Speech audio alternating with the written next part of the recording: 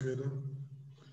Lord, we thank you for the encouragement from the choir, and we pray that you order our steps in Jesus' name. Amen. This marriage journey that we are going into, order our steps so that the outcome can be one of fulfillment and joy in Jesus' name. Amen. Open our eyes of understanding. Help us to see your plan and purpose for marriage.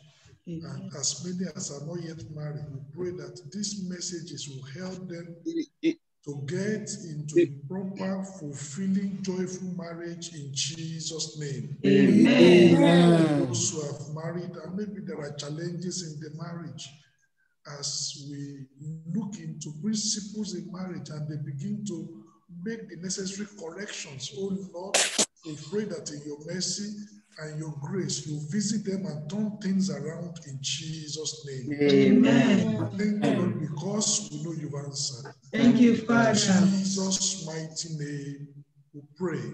Amen. Today, we are looking at the message, Effective Preparation for Marriage, Part 1. Next week, we'll be looking at the Part 2.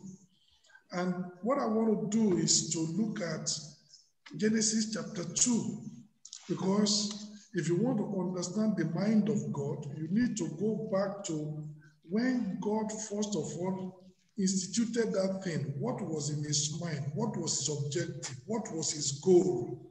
And we're going to see it in this particular passage to see those who want to get married, those who are still single, how do they prepare themselves for marriage? Marriage is one of the most important things in any person's life. Marriage can either break your life or make your life. Marriage can either enhance your life or it can mar that life. So you want to really prepare, because you're going to be in marriage for a long time to come. You get married at 26, you die at 86, you're going to be 60 years in that marriage. So it's not something to just go in without thinking, without preparing, because once you make your choice, it's over. So you want to make the right choice. So it's a decision that we need to take with care and with seriousness. Marriage is a serious business, and we need to adequately prepare before we get into it so that we can make it a great success. There is no point in getting into marriage and then there's a mess. No. God wants a marriage to be great. God wants it to be a great success. But the success is going to be, depends on the preparation you give to it. A strong foundation will sustain a building. A weak foundation will result in that building collapsing. That's why we are talking about preparation. If you lay a solid foundation, it will sustain the marriage and things will work. If you lay a weak foundation, eventually the whole structure will collapse. So it's important, this preparation for marriage. And today I'm looking at 3 different things, part of this preparation. Sometimes some of the things I'm going to be saying may not be the things you want to hear, because some people think that when we talk about marriage, we're talking about how a boy meets a girl and then they say, I do. It's more than that. That's not where it starts. Genesis chapter 2, go with me in verse 18 as we start this message. Genesis chapter 2 in verse 18. And the Lord God said, it is not good that the man should be alone. I will make him an help meet for him. At this particular time, Adam did not even know he needed a wife. The Garden of Eden was so perfect, the animals were so perfect, the environment was so perfect, that Adam didn't even think about marriage. He didn't even know. It was God that said, it is not good for man to be alone. I will make him an help suitable for him. God said it then, and God is still saying so today. It is not good for man to be alone. Some people get married and say, it was better for me to be alone. No, it's not. It's not. It's because that marriage is not working. And it may be because you didn't do the proper preparation before you got into it. God says it is not good for man to be alone, but I want to take him to the good place. And I will do that by making for him an help meet for him. And if God says it's not good for man to be alone, it is not good for man to be alone. Marriage is profitable, but we need to do it his way. So from this passage I have read, the first thing you see here is that marriage is God's idea. Marriage was not a human proposition. Marriage is God's institution. In fact, in Matthew chapter 19, Jesus referred to it later. Let's see Matthew chapter 19 in verse 3. Many, centuries later, Jesus talking about what we have just read in Genesis chapter 2, this was what he said. The Pharisees also came unto him, tempting him, and saying to him, is it lawful for a man to put away his wife for every cause? And he answered and said unto them, have you not read that he which made them at the beginning made them male and female? He didn't make them male and females. He didn't make them males and female. He didn't make them males and females. It was one man, one woman, one Eve, one Adam. Do you know that all the perversions that man has introduced was not part of God's agenda?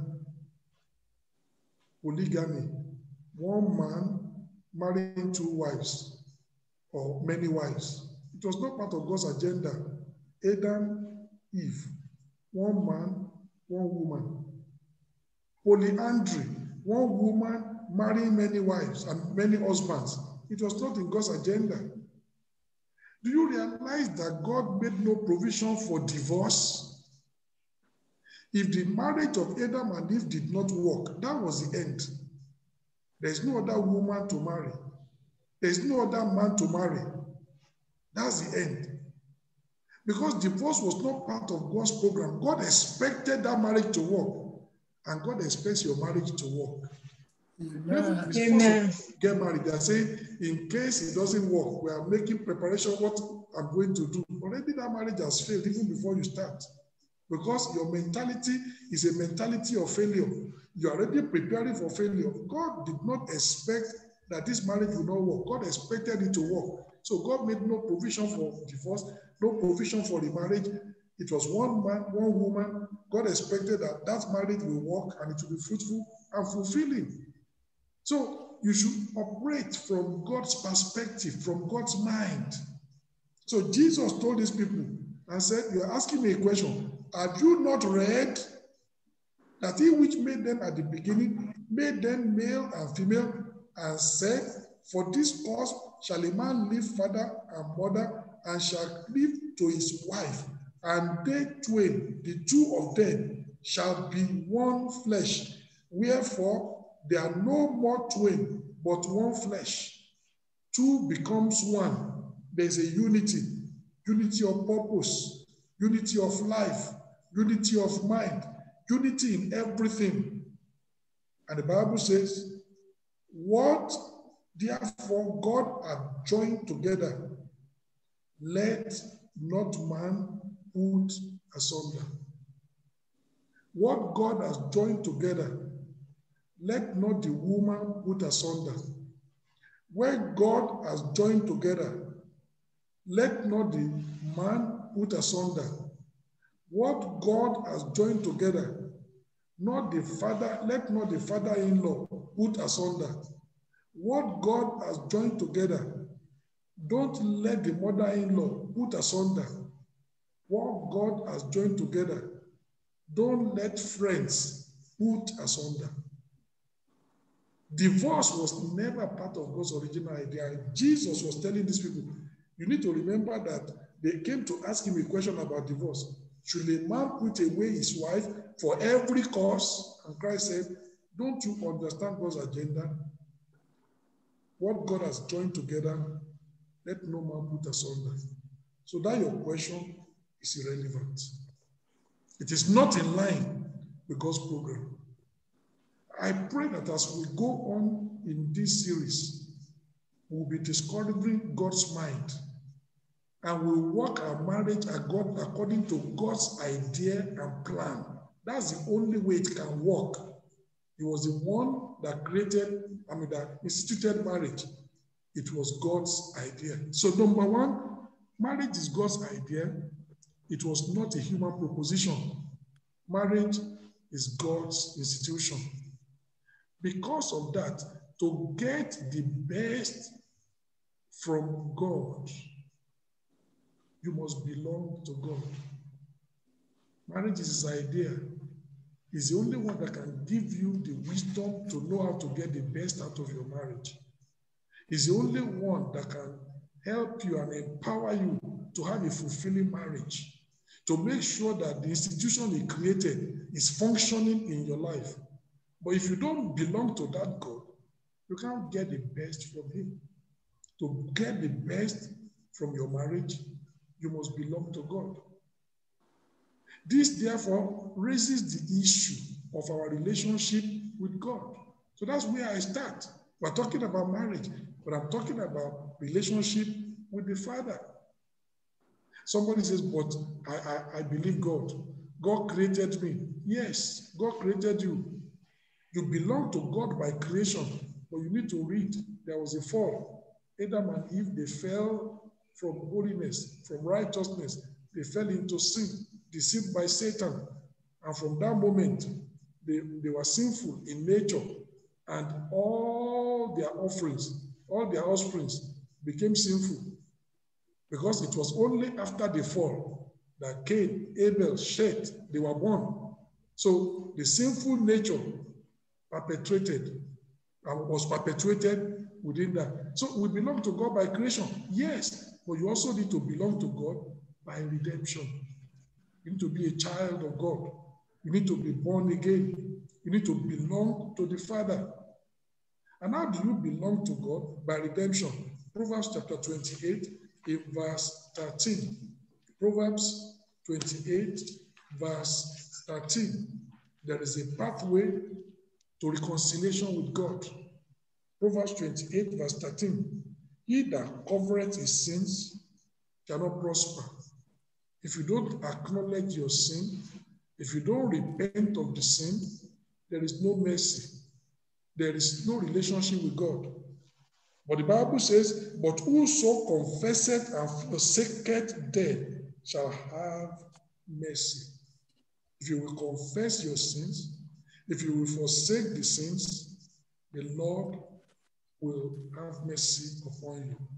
Isaiah chapter 55. Isaiah chapter 55.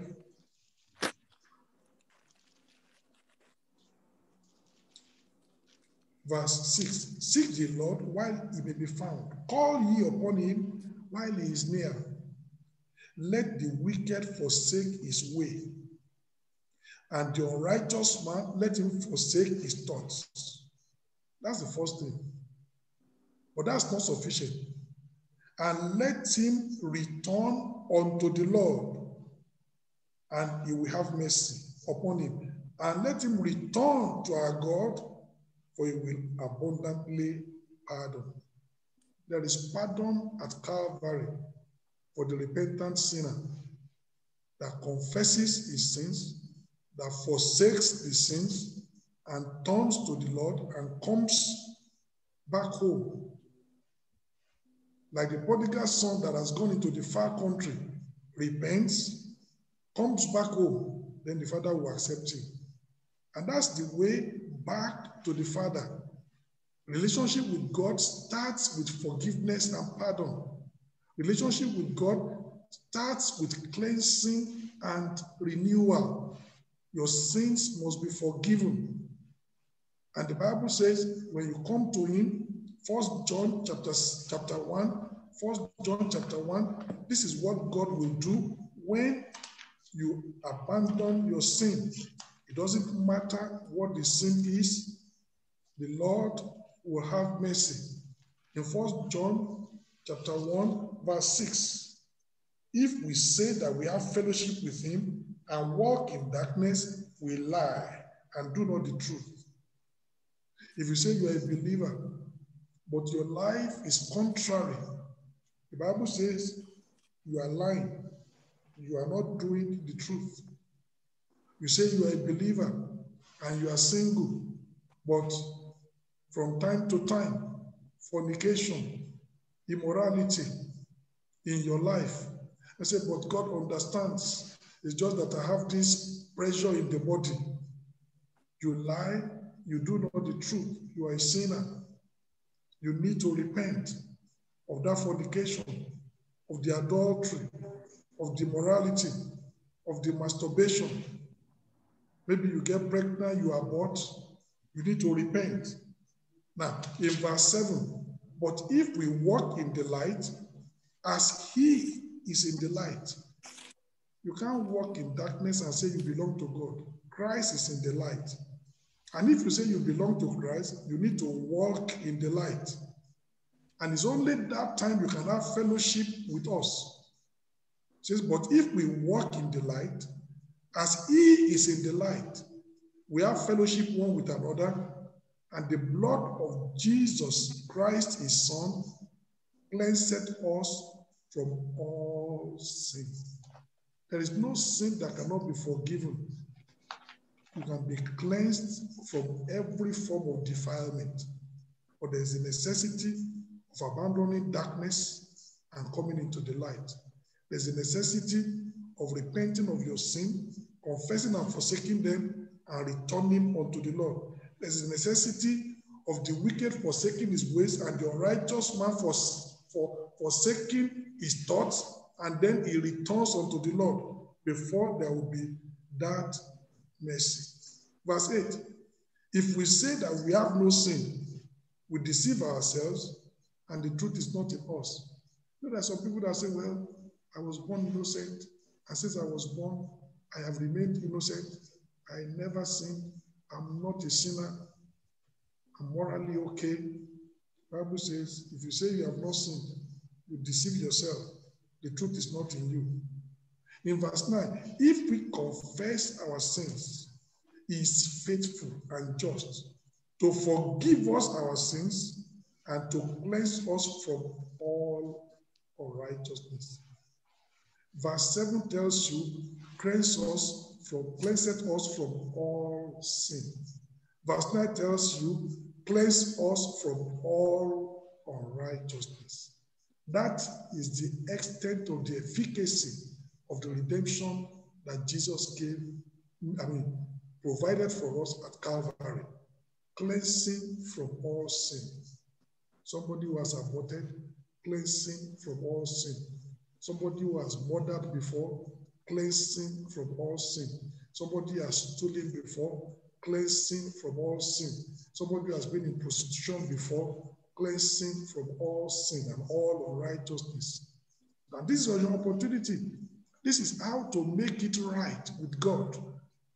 Relationship with God starts with forgiveness, starts with pardon, starts with cleansing, and starts with renewal.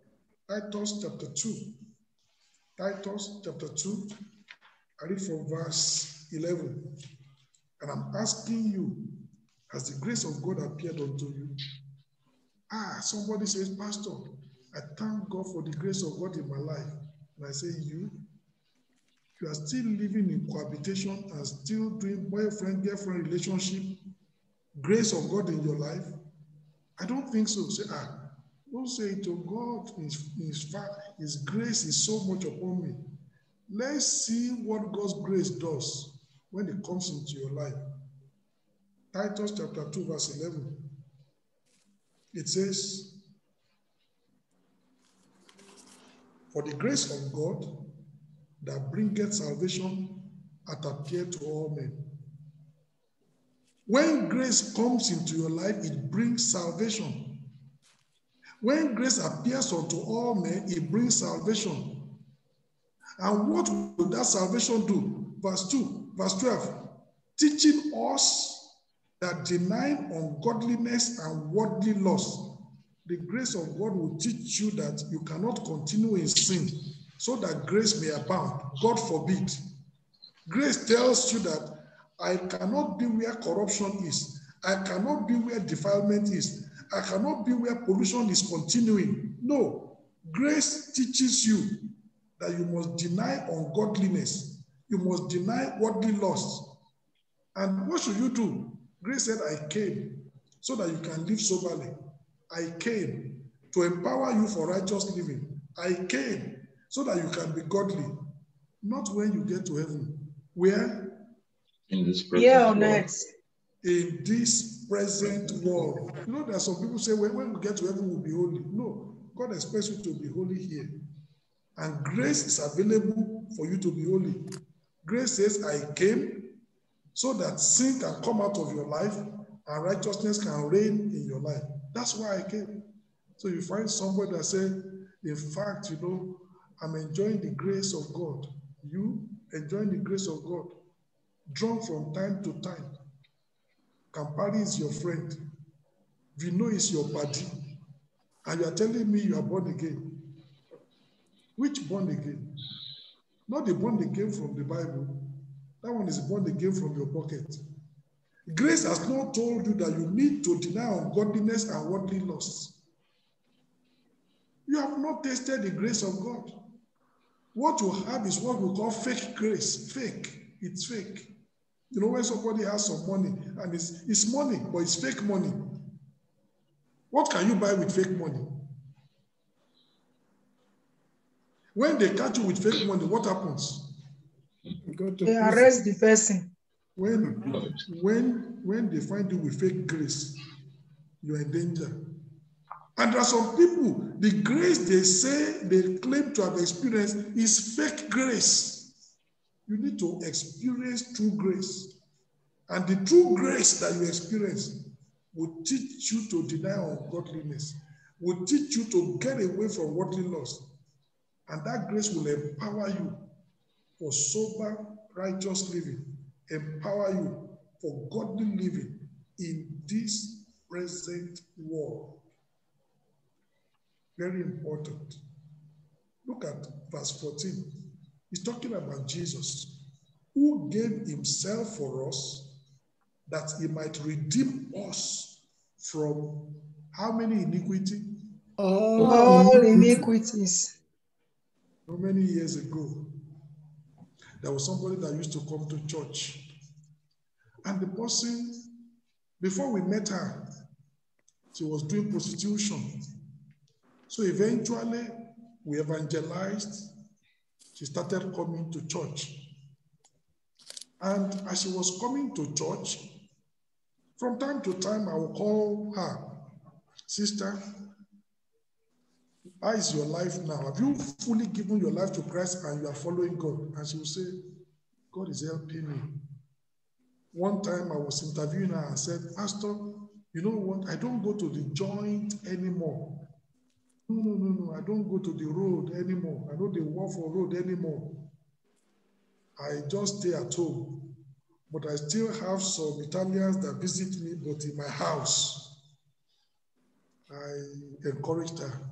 We thank God for what God is doing. You are making progress, but you are not there yet. That one is still prostitution. Prostitution is not only the ones that stand on the road. If Italians are still visiting you in your house and paying you money for your body, it's still prostitution. Maybe we call that one house prostitution. We call the other one road prostitution. But prostitution is prostitution irrespective of the label we put on it. She kept on coming to church. She kept on coming to church. hearing the word of God. One time, and she said, Pastor, you know, what you told me the other time, I really thought about it and I've been praying. God has helped me. I said, I thank God. So what is the next story? He said, Pastor, all those Italians, I don't see them anymore. Only one remain. I see only one. All the others. I said, we thank God. You are making progress. From every Dick and Harry on the road to only some selected few in the house. From selected few in the house, it remained only one. I said it's still prostitution. My sister, you have not fully come out. And we thank God that person kept coming to church until eventually she left prostitution, finally washed her hands, became completely born again, and went on in her life. That's what we are talking about. Have you read this passage in verse 14? Who gave himself for us that he might redeem us from all iniquity, not some, not most of the iniquity, all iniquity. My brother, you need to come out and come out right. You have been pushing drug. You need to come out right, out. Say, Pastor, I used to push cocaine and push, and heroin. But now, I only sell small marijuana. My brother, you are still a sinner. You are still a drug pusher. You need to come out. He redeems us from all iniquity. Everything must go. That's why the Bible says, if any man is in Christ, he's a new creature. All things are passed away. Behold, all things have become new. It must be total. Christianity is a radical change. It's a total makeup. Total change. And he can redeem you from all iniquity, no matter what it is, and purify unto himself a peculiar people, zealous of good works. That's the essence of salvation. God saves you from all iniquity. He cleanses you. He renews you. And then, makes you a peculiar person, zealous of good works. Titus chapter 3, verse 5. Not by works of righteousness, which we have done. There's nothing you can do to earn salvation, irrespective of how it is. Punishing yourself does not buy you salvation. Penance does not buy you salvation. Not by works of righteousness which we have done, but according to his mercy, he saved us. Salvation is by grace. And what does it do? By the washing of regeneration and renewing of the Holy Ghost. And this afternoon, I'm asking you, have you been renewed by the Holy Ghost? Or are you still deep in sin, defiled? Or have you been cleansed and renewed? Renewal of the Holy Ghost. The washing of the regeneration, cleansing. That's how we get born again. That's how we belong to God. We come out of darkness into the light. We come out of defilement and we are cleansed. We come out of worldly lust and now we can live soberly, righteously in the world. That's what it means to be born again. And if that's what it means to have a relationship with the Father. And if you don't have that, you are not born again. But thank God, on the platform today, you can be born again. God is in the business of helping his sons and daughters. We're talking about marriage. I told you, marriage is God's idea. If you want to be helped into a good marriage, you need to belong to God. Because God is only interested in helping his children to get properly married, get properly settled. God is in the business of helping his sons and daughters. And the question I'm asking you today is, are you his son? Are you his daughter? If you call God your father, can he respond and say, yes, I am your father, my daughter, what do you want? My son, what do you want? Or is he going to tell you, I never knew you, you that work iniquity, depart from me. What will be God's answer if you call him Father? There are people that call God Father and God rejects that and say, I'm not your father, I don't know you. Depart from me, you that walk in iniquity, I don't know you from anywhere. What is going to be God's response? You want God to call you Father? Look at what he said. 2 Corinthians chapter 6. If you want God to call you Father, this is what you need to do. Otherwise, he cannot call you Father. I mean, he cannot call you daughter. He cannot call you son. If you want God to call you son or call you daughter, this is what you need to do. 2 Corinthians chapter 6 from verse 14. Be ye not unequally yoked together with unbelievers. For what fellowship hath righteousness with unrighteousness? And what communion hath light with darkness? And what concord hath Christ with Belial? Or what part hath he that believeth with an infidel? And what agreement at the temple of God with idols? I want to see those 5 adjectives that are used in that place. The first thing is unequal yoke. The first thing, fellowship. The next one, communion. The next one, concord. The next one, partnership. The last one, agreement. And there are questions. What fellowship at righteousness with unrighteousness? There should be none. What communion as light with darkness? There is none. If your house is dark, when you switch on the light, what happens to darkness? Disappears. It disappears. If we switch off the light and light disappears, what happens? Darkness appears. Darkness and light, they don't fellowship, they don't mix. If you switch on the light, darkness will go away. If we switch off the light, darkness will come. So he says here, what communion at light with darkness? There is none. What concord at Christ with Satan? There is none. What partnership at it that believeth with an infidel? There is none. And what agreement at the temple of God with idols? You worship God in the temple of God. You don't bring an idol into the temple of God. There is no agreement. 5 things. And God is saying, look at your life as a believer. Are you having fellowship with unbelievers? As somebody that says you are in the light, are you having communion with darkness? As somebody who says you belong to Christ, do you have concord with Satan? You are a member of a cult, no matter what the cult, Ogoni cult, Reformed Ogoni fraternity, the Lodge, Freemason, all these are cults. You say you belong to Christ, but you are still a member of a cult. And the Bible says, what partnership hath he that believeth with an infidel? There is none. And what agreement at the temple of God with idols? You say you are worshiping God, but you are still worshiping the idol of your family. When it is the festival time, you send money because they need to buy the materials. Are you a Christian? And what did God say? Verse 17. Verse 16. And what agreement at the temple of God with idols? For ye are the temple of the living God. As God hath said, I will dwell in them and walk in them, and I will be their God, and they shall be my people. So what then are we to do? Verse 17. Wherefore come out from among them and be ye separate, said the Lord, and touch not the unclean thing, and I will receive you.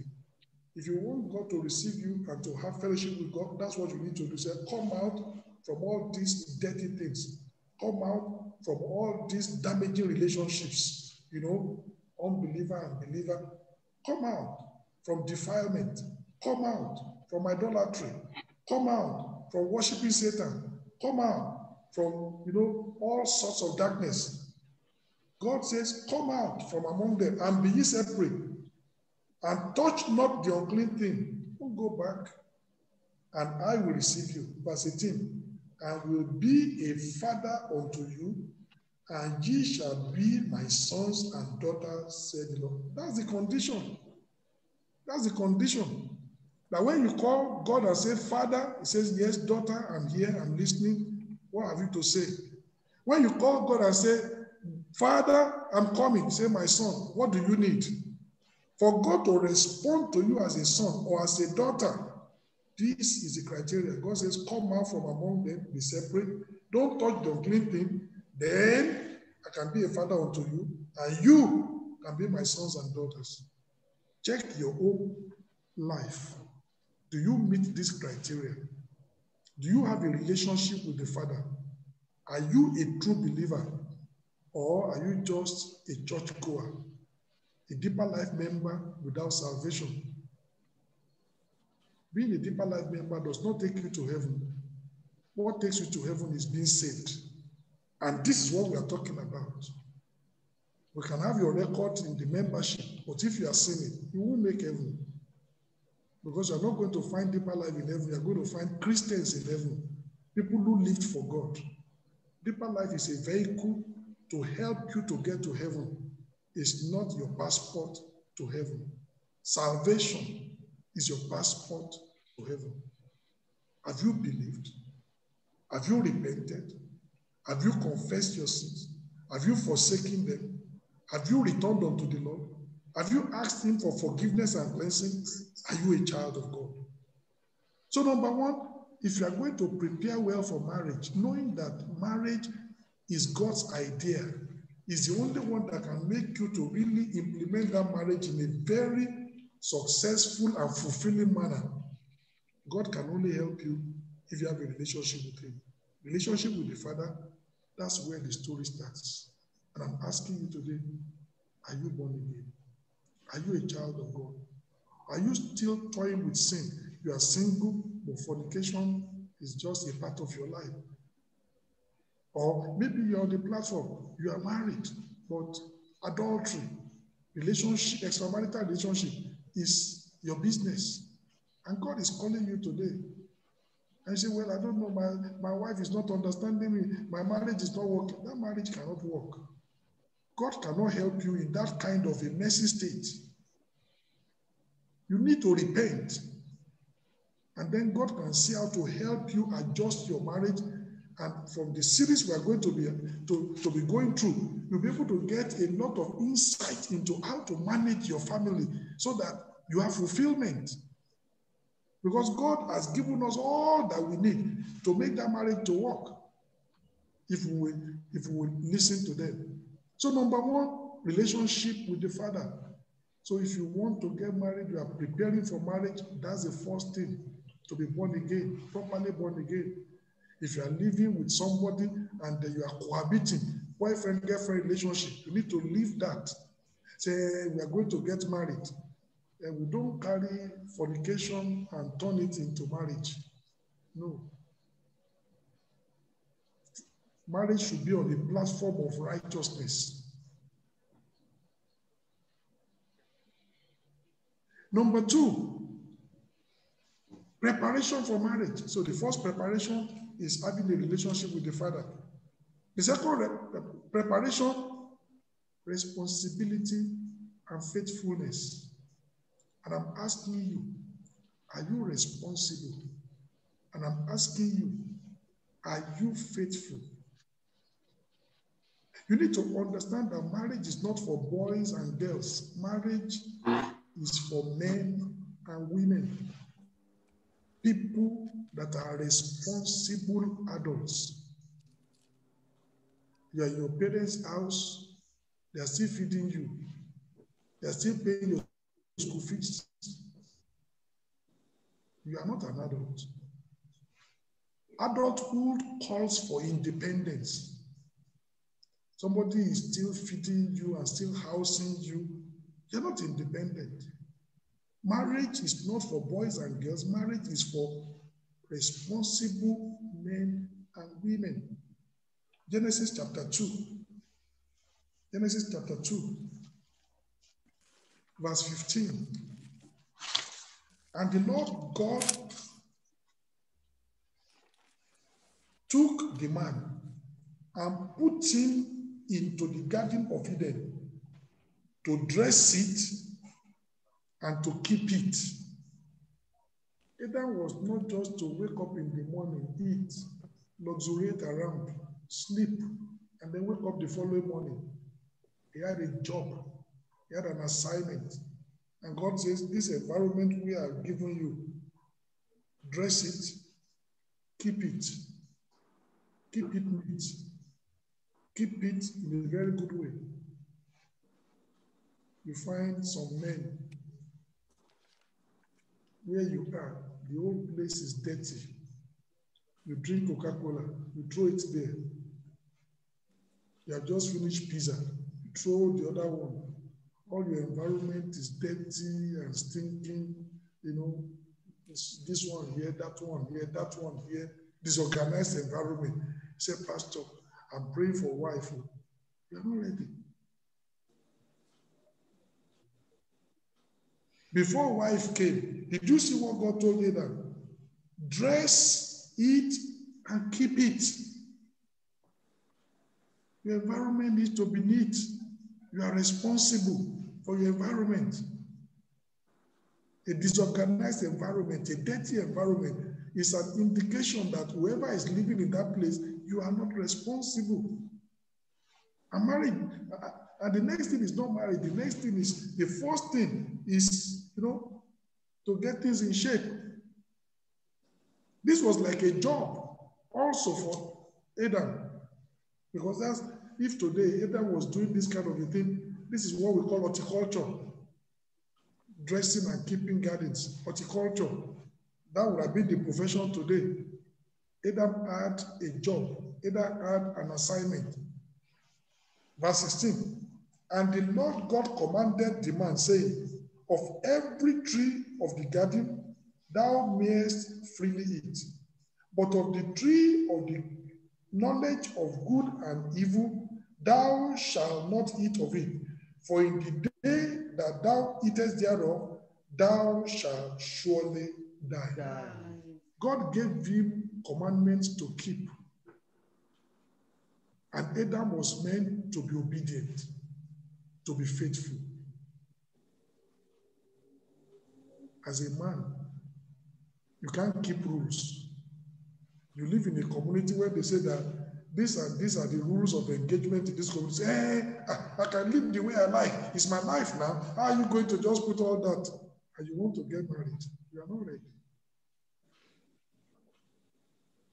As a sister, you are living in a place and say, sister, the rule over here is when you finish your food, we don't want the sink to be dirty. Please, you wash your plates and you put it there.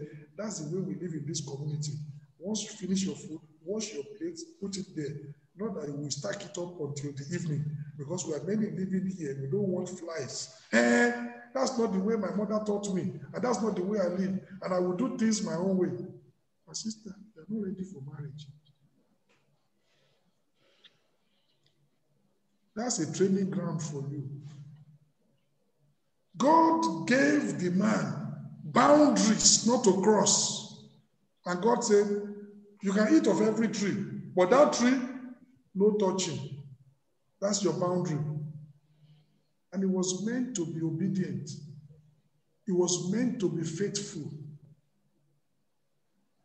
If you cannot be responsible and you cannot be faithful, you are not ready for marriage. Do you know it was after that God now said, it is not good for man to be alone, I will make him an helpmeet. But you know what I see today?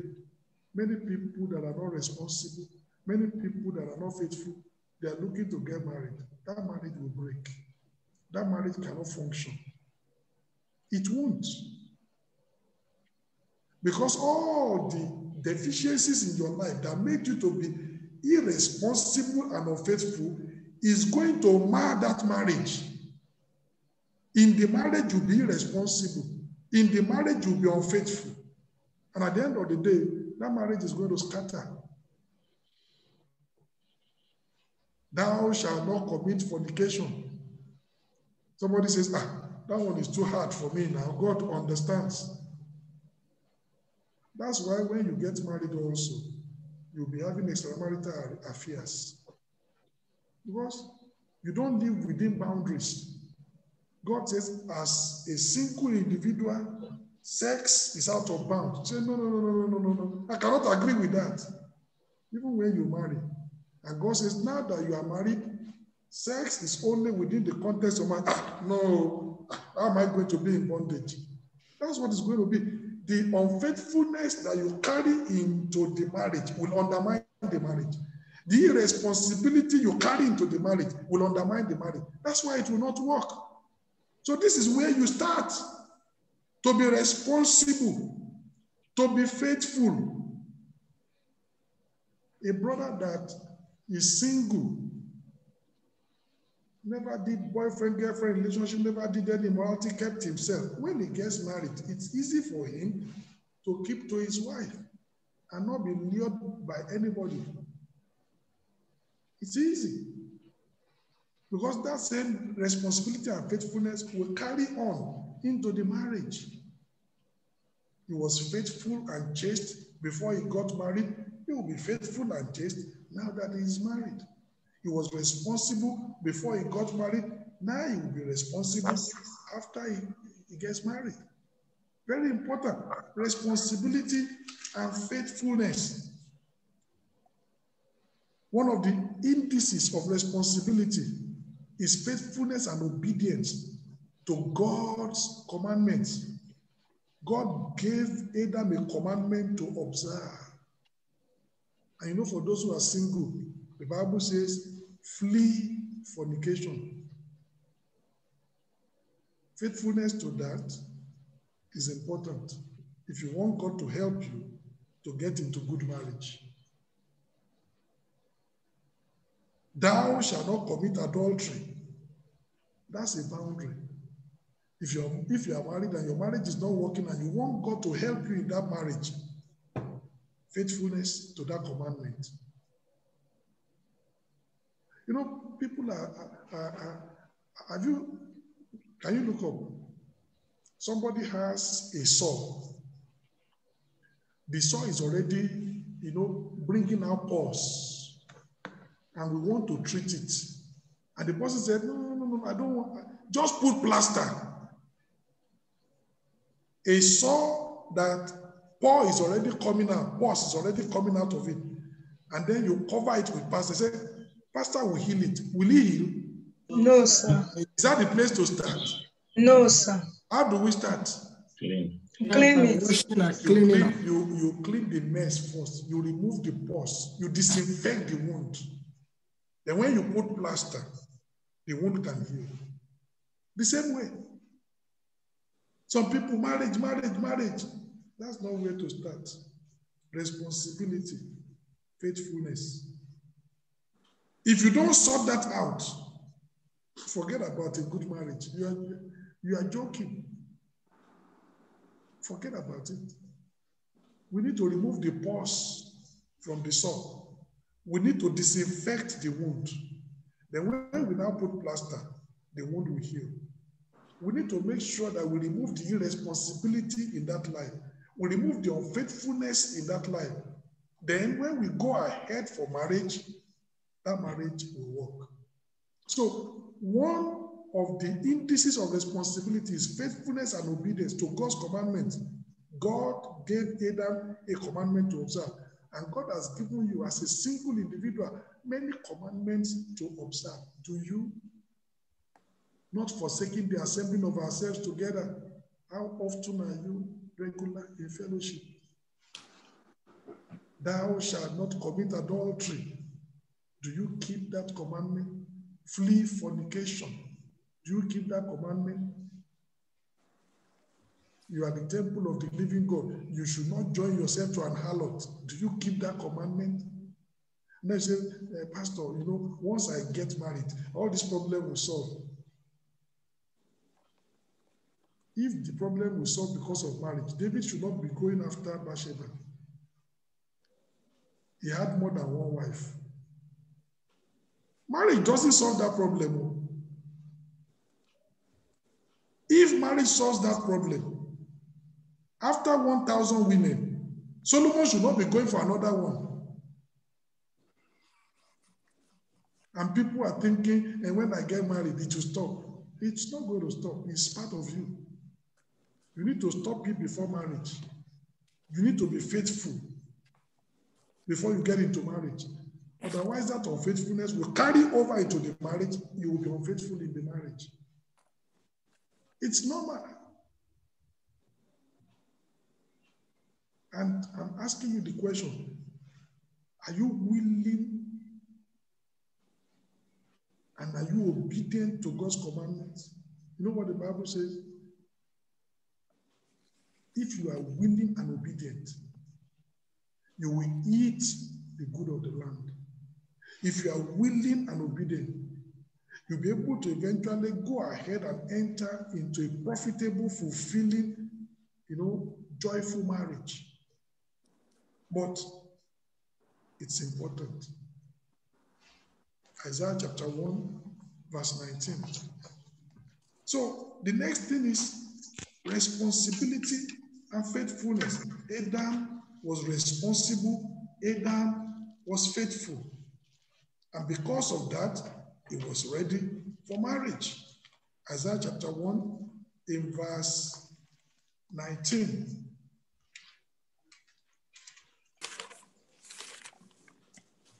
If ye be willing and obedient, ye shall eat the good of the land. What happens if you are not willing and obedient? Verse 20. But if you refuse and rebel, ye shall be devoured with the sword. For the mouth of the Lord has spoken it. Willingness and obedience to God's instructions and to God's commandments, you end up in a good place. Rebellion and disobedience and refusal to heed God's instructions, you end up in a bad place. Your decision determines your destiny. Very important.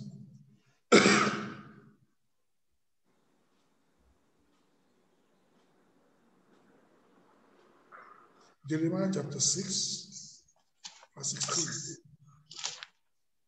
Maybe there's a way you have been living your life, but God is giving you an advice today. He's telling you how to live. Jeremiah chapter 6, verse 16. Thus said the Lord, stand ye in the ways. And today you are standing in the ways. Amen. And see and ask for the old paths. And what we are giving you, what we are preaching to you is the old path. Amen. Where is the good way? And walk therein, and ye shall find rest for your souls. But they said, we will not walk therein. Even if we are told about the old path, even if we know about the old path, even when we have discovered the old path, we will not walk therein. We will not have rest. Because God says, ask, then walk in the old path, then you will find rest for your soul. I will not walk therein, and there is no rest. There is no fulfillment. That's the way it goes. Responsibility and faithfulness. Another index of responsibility is gainful employment and independence. Adam was gainfully employed as an horticulturist in the Garden of Eden. Adam had a place he could call his personal home. When God comes to visit Adam, Adam had a place that was his own in the Garden of Eden. My brother, you want to get married. Where you live, you are about 5 men living in a 2-bedroom apartment. Somebody sleeps in the living room. 2 share one room, 2 share another room. You are all 5, moving like that. Then you say, I'm going to get married. Where are you bringing the woman? They say, Pastor, here. They're not ready for marriage. You need a place you can call your own. That woman is entitled to her privacy.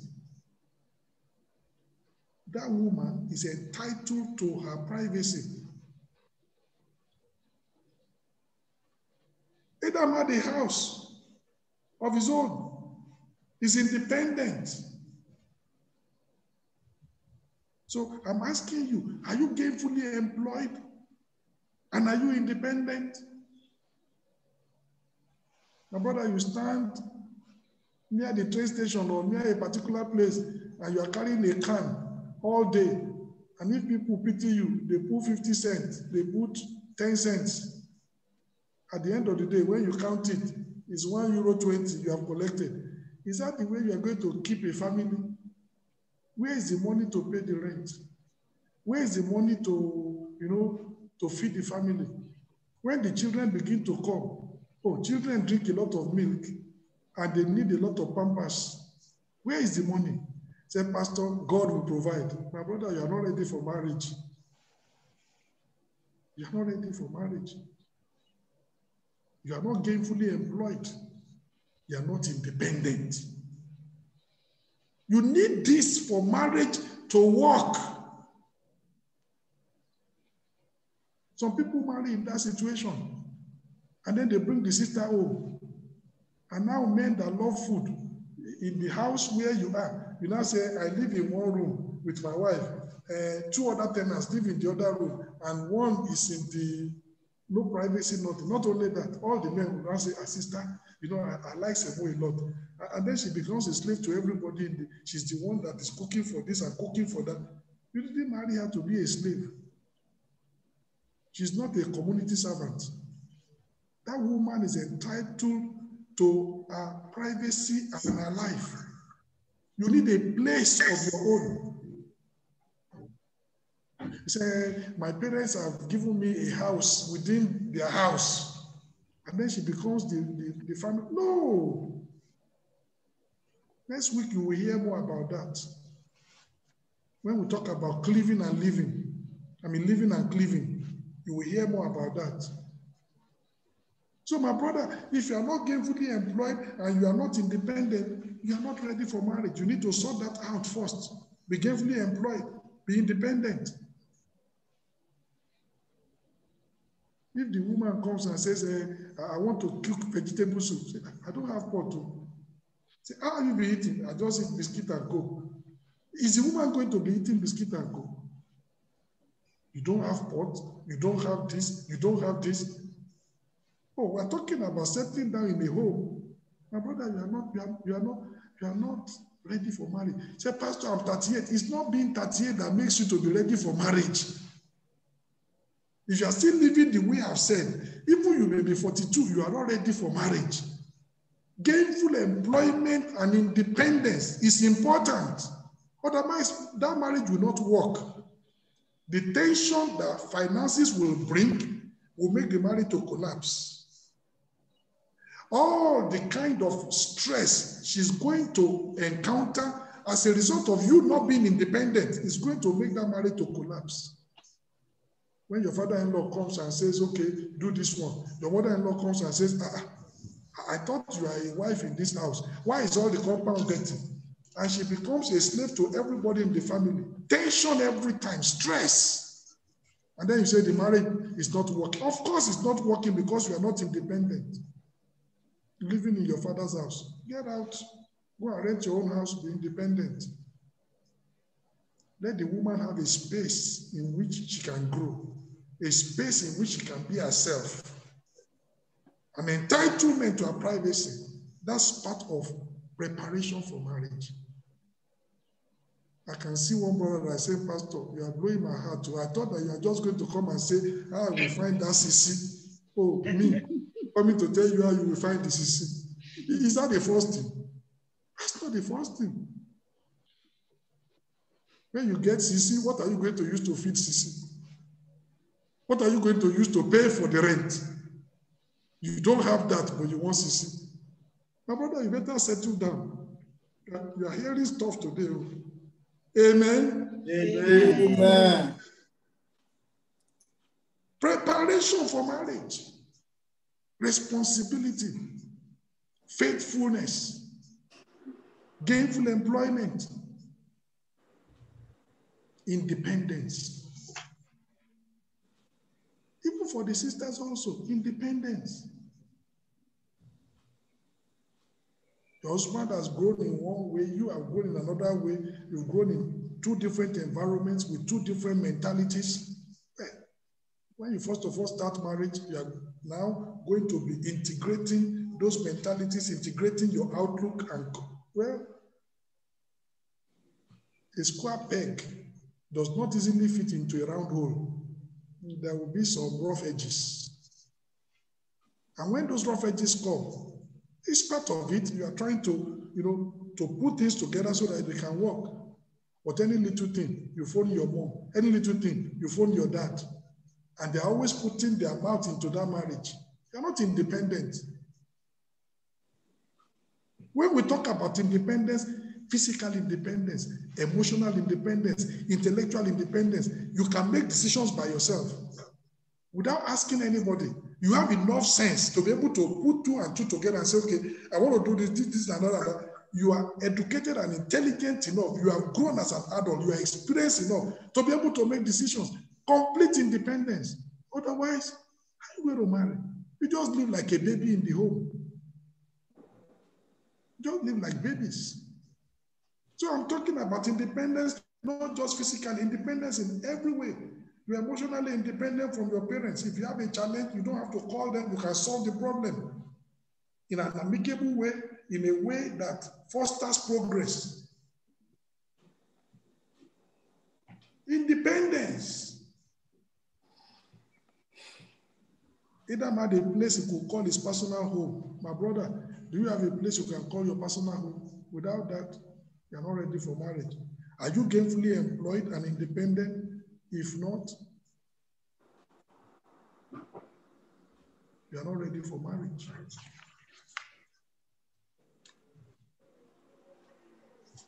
Somebody may be saying, is this what pastor? Yes, this is what marriage is all about.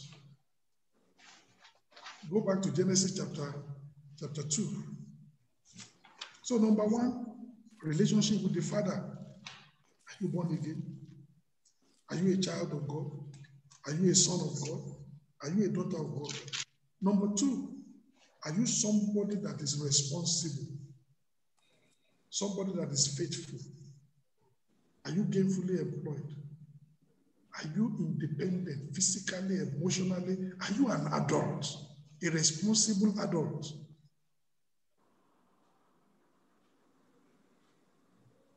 You find some men, you know why? They've gone to work. The woman has been at home. The woman has cleaned everywhere. Everywhere is looking neat and cool. When the man comes, as he's coming home, he removes his suit. He throws it there. Removes the tie. Throws it there. Removes the shoe. Throws it there. 10 minutes after coming home, the living room is like a war zone. The woman is frustrated. This is what she has spent a lot of time to tidy, to make everywhere look presentable and go. The man comes back from work. 15 minutes after coming back from work, the whole living room is a mess. It's like a war zone. And the woman is frustrated. And when the woman tells her, what are you talking about? I went to work. She's also been working. And then you say she's complaining. You know, it's because you are not a responsible man. How do you do that? When you come back, you go to the bedroom or whatever, you open the something, your coat, you hang it where it should be. Your shoe, you put it where it should be. Your tie, you hang it where it should be. That's responsibility. Not creating a lot of mess for, no. Say, I expect her to pack it. Why do you expect her to pack it? What stops you from putting it in the right place in the first place? It's part of irresponsibility. And there is a lot of all these attitudes in especially men that need to be corrected. Otherwise, you are going to create unnecessary stress in that marriage. When I go to the bathroom, My pajamas is folded, complete, from the bathroom. As I'm coming from the bathroom, the folded pajamas goes into where it should be. I'm not waiting for my wife to just drop the pajamas there on the bed, just like that, and she will tidy it up. What stops you from tidying it up? How long does it take to fold your pajamas and put it in the proper place? By the time you are coming out of the bathroom, the pajamas is folded. You just go to where it ought to be. It's there. Irresponsibility. So there are a lot of things to correct in our life because those things are going to cause a lot of tension and stress in the family. Habits. They are not sins, but they are habits that cause, a lot of, and it's because of irresponsibility. And I'm praying that the Lord himself will help us in Jesus' name. Amen. There are practical things we are going to be discussing, but we'll not discuss it in church. We'll discuss it in the forum. When we have singles forum, then we discuss practical things. When we have couples forum, we discuss practical things. Very, very important. Very, very important. Responsibility. Faithfulness. Faithfulness to God. Faithfulness to your employer. Faithfulness in the church. Faithfulness in the community. They put you in charge of counting the offering. Nobody is there, but you don't steal. Faithfulness. It's part of preparation for marriage. When you see a brother that is stealing money from his wife's purse, he has been stealing church offering before he was married. Do you understand what I'm saying? Yes, sir. Yes, sir. When a man has been stealing church offering, when they put him in charge of the church offering, when he gets married, the church offering, that's a purse. The wife's purse, that's another purse. The attitude just continues. Faithfulness. Your wife can leave money in the purse and the money is not going to, and then when you, it's only me and you in this house. I put 1,000, you say, maybe it flew. My brother, it's Euro aeroplane. How did it fly? So we need to pray. All these strange happenings in this house, maybe one demon. Which demon? You are the one that took the money. What demon? You have always been unfaithful. Now he's showing up and creating tension in that marriage. So responsibility and faithfulness, very, very important. Major preparations for marriage, if that marriage is going to work. Genesis chapter 2, verse 18. And the Lord God said, it is not good that the man should be alone. I will make him an helpmeet for him. You know what? Marriage is a reward from the Father. A gainfully employed Adam, a faithful Adam, an independent Adam, an Adam that has a relationship with the Father. The Father says, it is not good that this man will remain alone. Let me make an helpmeet for him. When you have fulfilled all these criteria, you have a relationship with the Father. You behave like a responsible adult. You are faithful, obedient to divine instructions. You have a gainful employment. You are independent like Adam. God says, now you are ready to settle down. I will make an helpmeet for you. It's a reward from the Father. Proverbs chapter 18. Proverbs chapter 18.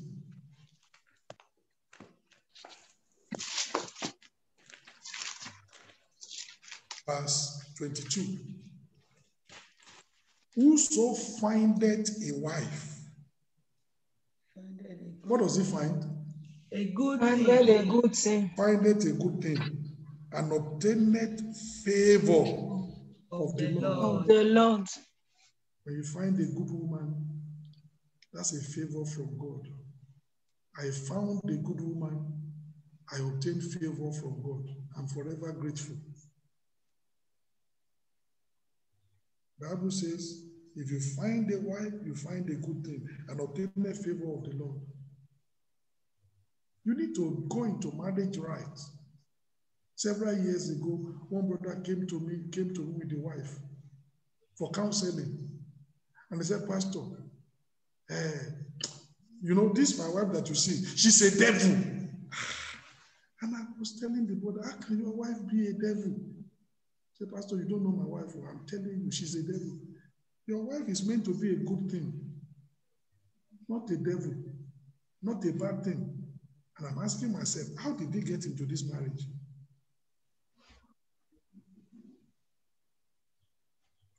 And when the wife also is going to talk, he said, Pastor, this is my husband. She just looks like sheep. This one is Satan incarnate. What kind of a home is that going to be? It's going to be rat and cat, beating themselves all the time.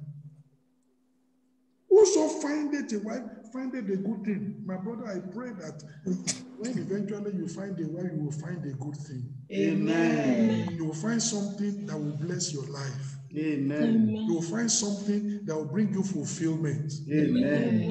You'll find something that when you look back, you say, God, I thank you for finding this woman in Jesus' name. Amen. Whoso findeth a wife, findeth a good thing, and obtaineth favor of the Lord. A good marriage is a reward from the Father. God will make sure that he shields you from people that will bring sorrow into your life, will bring frustration into your life. God will shield you. Say favor. Proverbs chapter 19, verse 14. Proverbs chapter 19, verse 14. House and riches are the inheritance of fathers, and a prudent wife is from the Lord. From the Lord.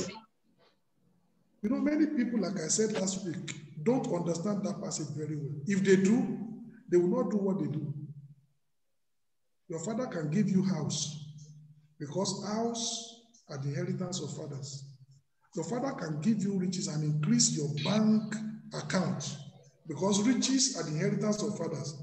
But a prudent wife, is only God that can give you that. And when your father says, we know that family, we know that girl is a good girl, I'm telling you, you marry her, already you are going into trap. A prudent wife is not from your father. A prudent wife is not from your mother.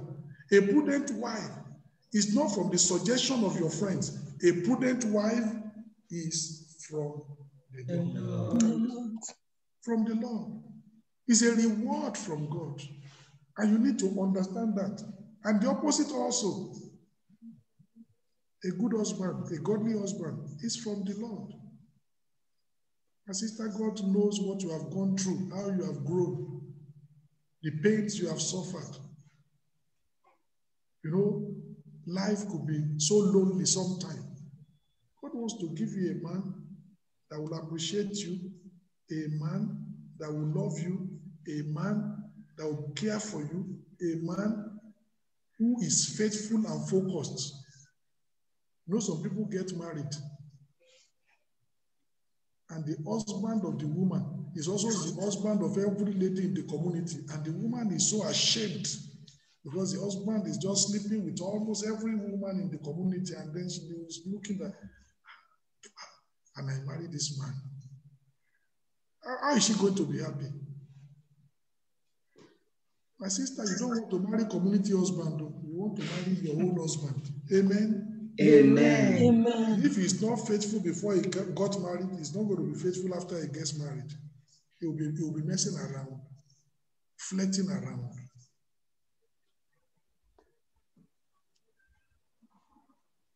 A prudent wife is from the Lord. A godly husband is from the Lord.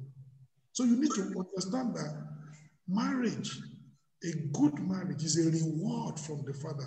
reward for you being a son, for you being a daughter, reward for you being responsible, and for you being faithful, reward for following the course that God wants you to follow. And God says, I need to settle this, my son. You know what happens? You know what, in the family, let's assume that a father has two sons in the family. One, when the father says, can you help me to go and stay in the office for 1 hour, I'll be out. He does it. The father says, okay, can you take that car? Take this, I want you to take these two of my workers to this place to go and work for me. He does it. Very obedient, very faithful. Then the other son said, that it's not my business, it's your own. Why should I do that? The day will come when the father will talk about he wants to settle the one that is very obedient. Is that not so? Yes, sir. Yes. Yes, sir. Financially and otherwise, he will settle him. And the other one said, but I'm your son. Say, my son, you better get out of my sight. You're a bastard. Say, but dad, I'm not the bastard. He's not saying that he didn't give back to him, but he's saying, I sent you here, you complain. I tell you to do this for you. Then who are you coming to ask for? For what? I don't have anything to give you. That's what the father is saying. The same way, you have a relationship with the father, you are responsible, you are faithful, then God says, I need to settle this, my son. I need to settle this, my daughter. I need to let her be in a relationship that she will enjoy and be fulfilled for the rest of her life. Marriage is a reward from the father. Be faithful in God's house. You are working, you are single today. God says, pay your tithe. You don't pay your tithe. And then you say, Father, in the name of Jesus, one of the good women in the church, God says, you are not faithful in my house, but you want me to be faithful to you. I can't. People don't understand that. Faithfulness in everything. When you earn your tithe, be faithful. God says, bring the tithe into the storehouse. It's not the money. God is looking whether you will be obedient. Faithfulness is important. Faithfulness to God's instructions, obedience to God's commandment is a foundation. Otherwise, it's not going to work. A good and fulfilling marriage is a reward from the Father. A good, godly, and submissive wife is from the Lord. God knows the heart of women. He knows the one that is going to be arrogant and, you can't speak to her, you can't, no dialogue. God knows. And if you are a child of God, God makes sure that He steers you clear of that. A faithful, focused, and sacrificial husband is also from the Lord. God knows, my sister, the man that is going to take care of you. Take, for example, when you talk about clothes.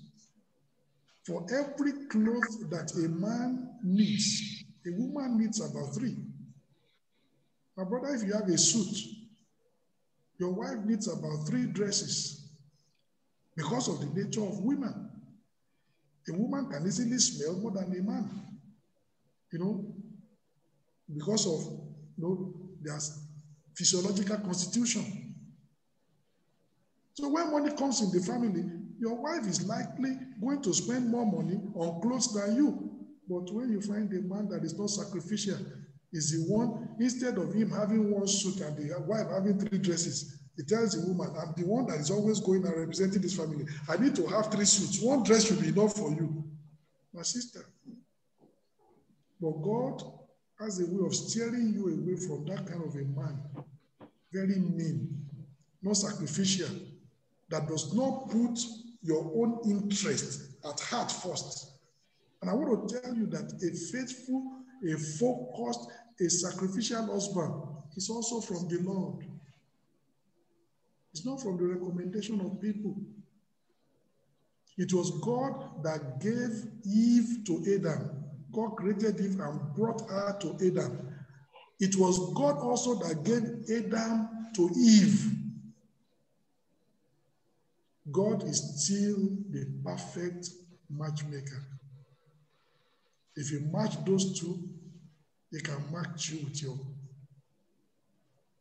with your partner. You know what people are doing today? Trying to get a wife or a husband through a lot of. I counseled somebody some years ago. His life was a complete mess. Very bad. When I finished, I asked him, but how did you meet this woman? I said, Pastor, I just went to Nigeria, all right. And then somebody said, can you see that sister in the church? Very good sister. She will take care of you.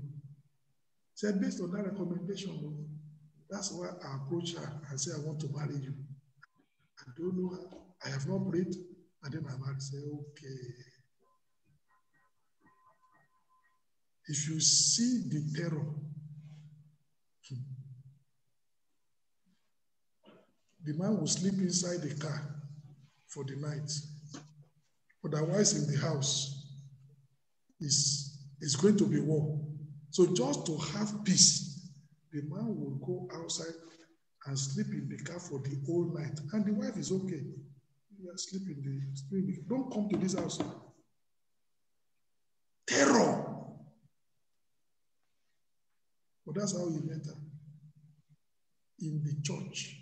But somebody just said, you see that sister? Very sweet, very good. She will take care of you. And she took care of him very well. But in the other way. In the other way. I pray your marriage will not be like that in Jesus' name. Amen. Great marriages do not come from the computer algorithms of online dating agencies. That's where people are finding wife now and finding husband. They join a dating website and then they say you put all your characteristics inside it and put it there. And computer is matching one to one. I pray that computer will not be matching you to somebody else. A dump machine is matching you to somebody else, and you expect it to work. Great marriages don't come from the computer algorithms of online dating agencies. Number two, fulfilling marriages do not come from the recommendations of human matchmakers, whoever they may be. They don't come from your parents telling you to marry, your friends telling you to marry, your colleagues telling you that man is a fact. No, you pray. A good marriage is from the Lord. Reward from the Father.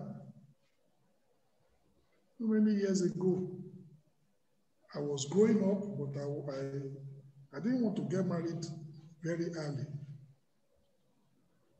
I came home one day and my mom said, we have found one very nice girl for you. You know, she told me the family, and I allowed her to land. So when she finished lunching, I said, Mama, there is freedom in Nigeria. If you bring any woman to my house, police, I call police to come and arrest her, and my mom knows that I could do that. That was the end of the story. That's how I could have married. And then my mom said, but we are not seeing anybody. You say you are going to get married. I said, you be patient. When it's time to get married, how? 1 year wait, 2 years wait. My mom called me one day and said, look, you are my first son. Mother to son talk. You know, mother and son talk. Tell me, are you impotent? That was what, because she doesn't see any woman with me. I don't have any girlfriend. I'm not messing around. She knows.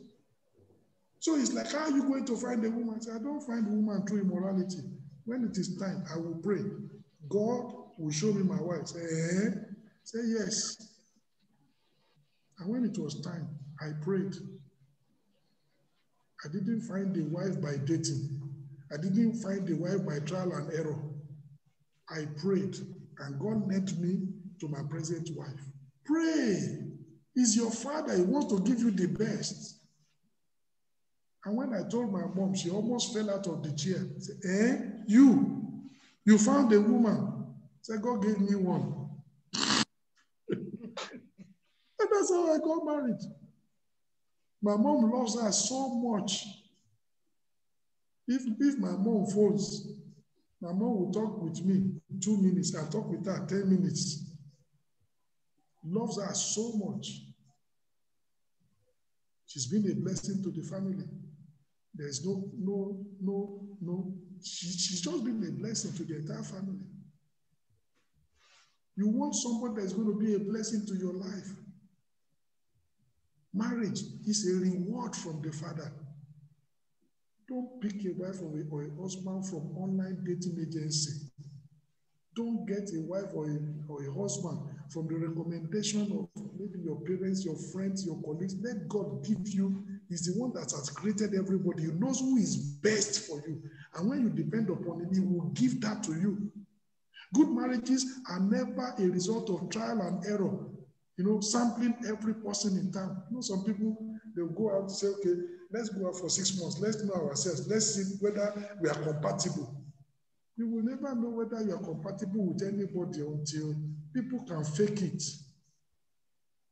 If somebody wants to marry you, he can pretend. He knows what you like, and he can show you that side. And you say, this one is right. When the person now gets into the house, shows you her true color, shows you his true color. Say, trial and error, we go out, and when we go to eat, I'll be observing her, this and that. That's not the way to get married.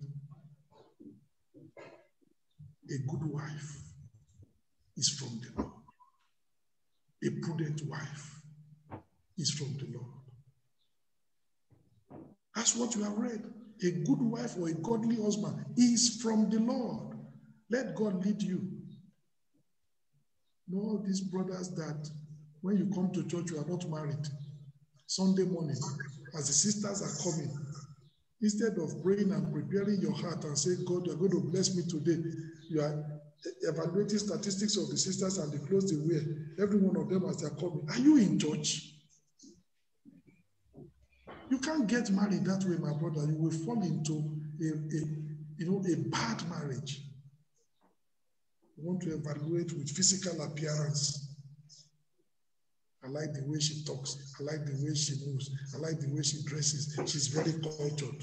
Is that the basis of marriage? Don't you know that there are cultural devils? Very cultured, but they are worse than serpents. You need to sit down and be sober and know that the way to good marriage is God's idea. Marriage is God's institution. And God can give you the best if you depend upon him. A good marriage is from the Lord. Let me show you, for people that want to you don't want to depend upon God.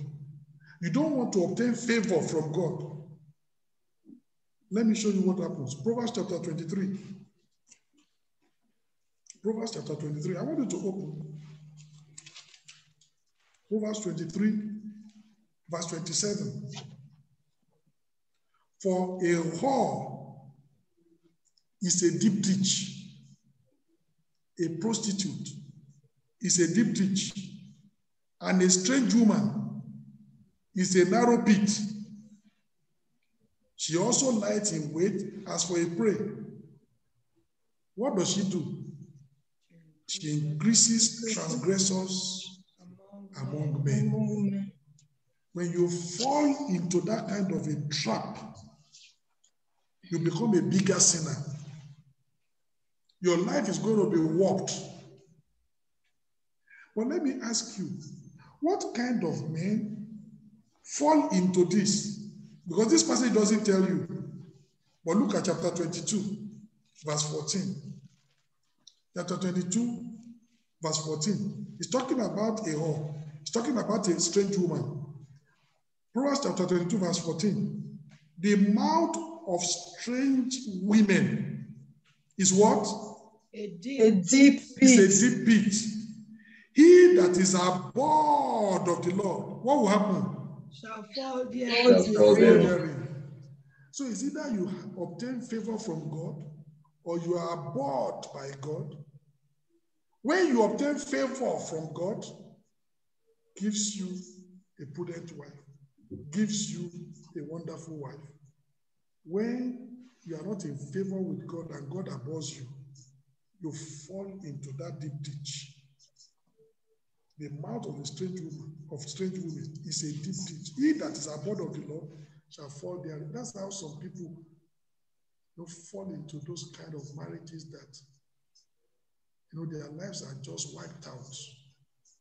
From the day they get into that relationship, peace disappears.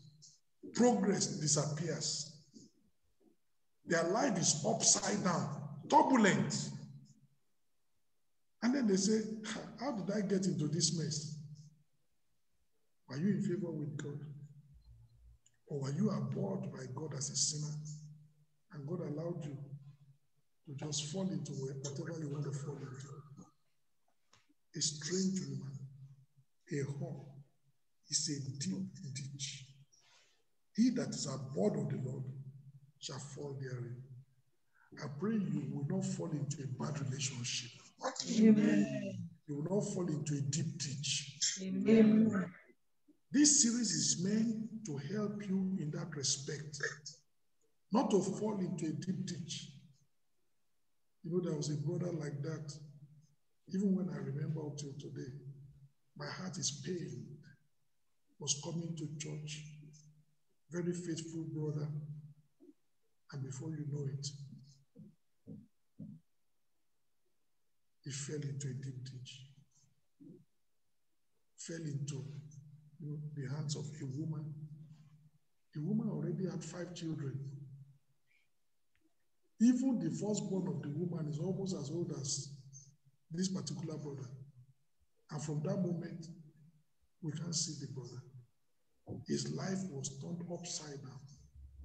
From who he used to be, became somebody else. Manipulated. His life, even himself cannot even get benefit from his life anymore.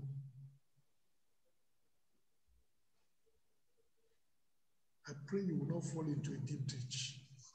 Amen. To fall into a deep ditch is to be destroyed, is to be wiped out. But the Bible says it is the person that is abhorred of the Lord that falls into that. When you have favor, God will shield you from that kind of a thing. So you need to understand that marriage, for it to work, you need to work with God. For marriage to work, you need to have a relationship with the Father. For marriage to work, you need to be a responsible adult and a faithful adult. And then God, as a reward for your faithfulness, as a reward for your responsibility, as a reward for your relationship with Him, can now lead you can settle you in a good home. The Bible says God sets the solitary in families. Look at it in Psalm 66, Psalm 68, as I finish, Psalm 68. And that's what God wants to do. He wants to help you. He wants to set you in a family. You are alone. God said it is not good for man to be alone. I will make him and help me. I will settle him in a family. Psalm 68 verse 6. God settled the solitary in families. Are you single and you want to settle down in a fulfilling marriage? God settled the solitary in families. Let God set you in a fulfilling family. Don't help yourself. Don't try corner kind of ways. Be straightforward. Let God set you in families. But you know what the Bible says? He bringeth out those which are bound with chains, but the rebellious, they dwell in the dry lands. No help, no water, no refreshing. The rebellious, they dwell in the dry ground. God wants to set you in family. God wants to give you a fulfilling home.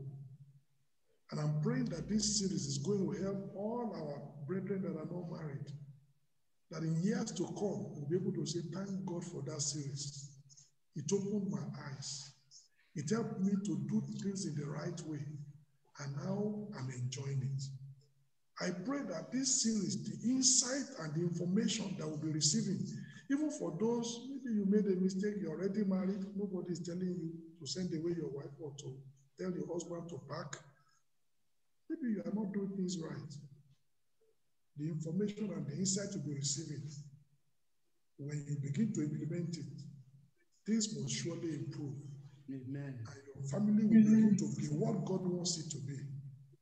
In Jesus' name. Amen. What I want to say, for those, maybe your husband is not here, encourage them to be on the series. For those whose wives are not here, encourage them to be in the series so that what you are hearing, they are hearing. And then when you meet together, you'll be able to see how to implement things and take things forward. It's important because if only you hear and the other party doesn't hear, the other party doesn't, when you are speaking Greek, the other person doesn't understand you. Where it's coming from a background of complete ignorance. So how does he or she, how do they understand you? They can't.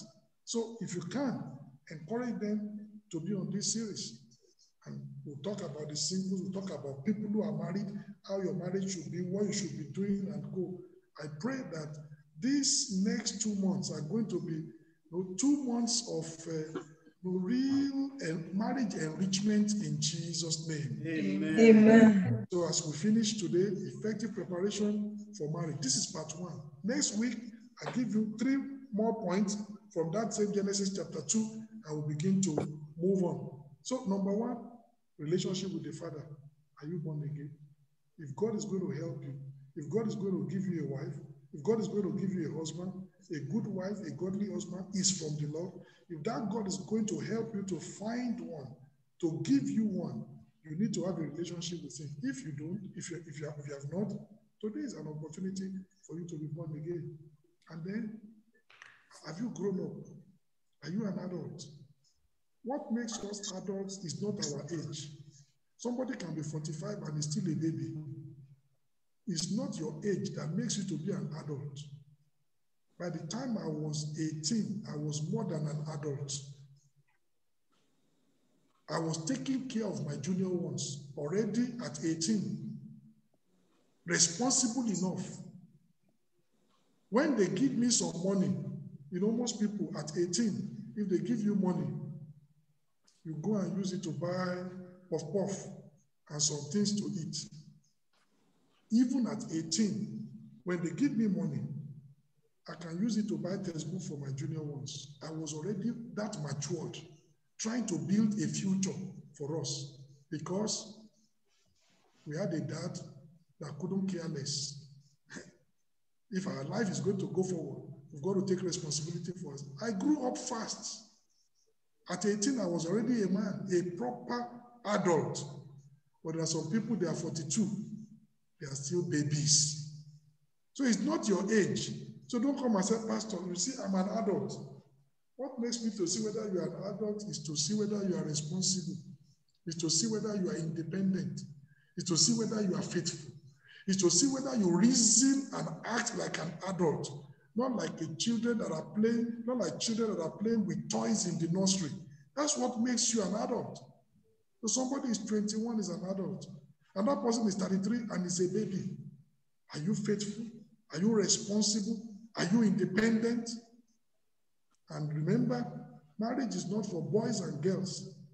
Marriage is for men and women. When you get married, sometimes it depends on the constitution of the woman. There are women that once they take in and they get pregnant, they are just, their system is irritated and the woman will just be, saliva, just spitting every time. And sometimes the woman just puts a cup after 5 minutes. And some men will say, what is the problem now? A man that is a boy, you should know that can happen to a woman. You need to support her, not to be asking her, what is wrong? All this spit. That's our constitution. That's part of it. Say, but when I married you, I didn't know you were like this. How will you know she's like that? She was not pregnant. This is what happens to pregnant women. But you should be prepared for that. You know, as some men don't understand. When you see somebody who is not an adult, your wife gives birth to one child and gives birth to the second child and gives birth to the third child. And after every child, the woman is putting on weight. And now the woman, after 3 children, I say, when I married you, you were very slim and you were just like this perfect figure. But look at the way you are today. My brother, who made her that way? You are putting her in the family where you don't know that she's going to be gaining weight. You don't know that her shape is going to change. My brother, grow up. Be an adult. Amen? Amen. This is all what it entails. To know that that woman will not be like the 22 figure that you met 15 years ago. She's giving birth. Her shape will change. Amen? Amen. I pray that the Lord is going to open our eyes and make us to come back to earth, because some of us are living in cloud 9. Our ideas about marriage is completely off the charts. We are not realistic. But God is bringing us back to realism, showing us what can work. And as we go on from next week, more and more, as we get more insight, I pray that it's going to be a glorious journey in Jesus' name. Amen. Let's rise up and pray. Let's rise up and pray and tell the Lord that He will help us, that the Lord will help us, that this series is going to be a glorious series, enriching our lives, enriching our marriages, enriching every area, that marriages are going to get better. People who are not married, by the time they get married, they will get married in a beautiful, wonderful way.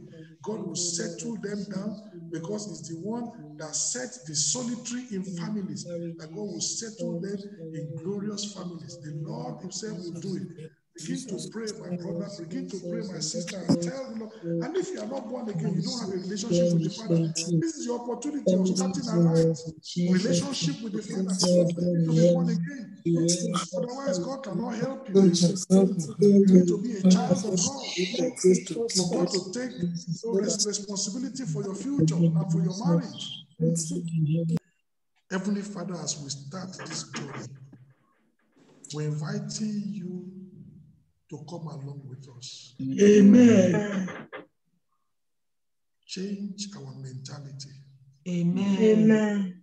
Help us to know that you are very much interested in us settling down in a good family. Amen. That you set the solitary in families. You settle people and make them to be comfortable and their marriages to be enriching and fulfilling. You do it.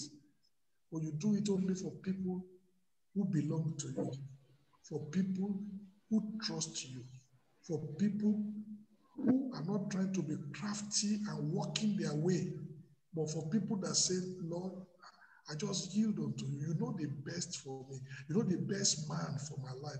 You know the best woman for my life.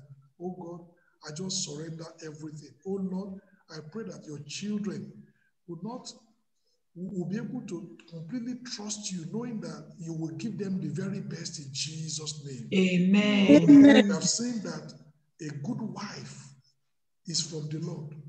That somebody that gets a good wife or gets a godly husband is obtaining favor from God.